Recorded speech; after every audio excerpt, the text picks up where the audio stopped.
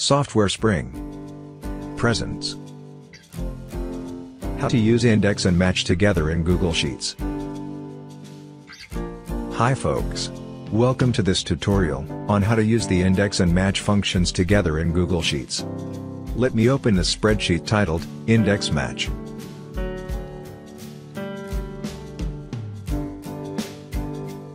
First, we'll take a look at the index function format. The index function has three attributes: reference, row number, and column number. Here's an objective to use the index function: to get the data on total exports to Japan. I will type the index function in this cell.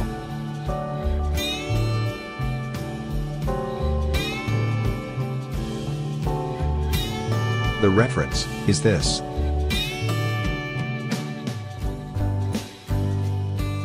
The row number is 4. The column number is 2. Press enter. Alright, the index function has returned 49.6 as the data for total exports. Why should you nest match function inside index? Because you do not have to hard code the attributes of the index function. For a moment, let's go back to the index function example. Here, we hard-coded the row and column attributes. In a large spreadsheet, it takes effort and time to count or search the row and column numbers for hard coding. Okay, let's go back to the index function format. We will substitute the match function for the row and column number. Alright, let's get the data on total exports to Japan using the index match combo.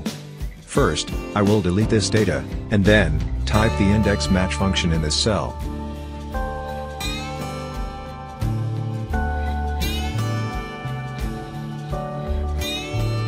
The reference is this. Type comma. Type match.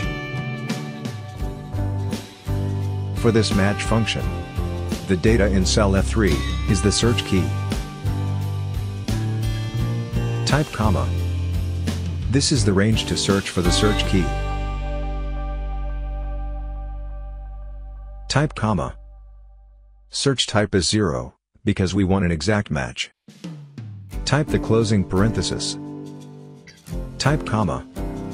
Type match. For this match function, cell G2 is the search key. Type comma. This is the range to search for the search key. Type comma. Search type is, again, 0. Type the closing parenthesis. Press enter. There you go. The index match function has returned 49.6. Want to get data for Canada?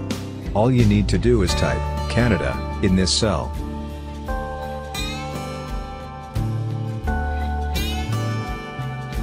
Press enter. OK, the index match combo has returned 197.3 as the data. That's it folks. Thank you for watching this video. Please subscribe to this channel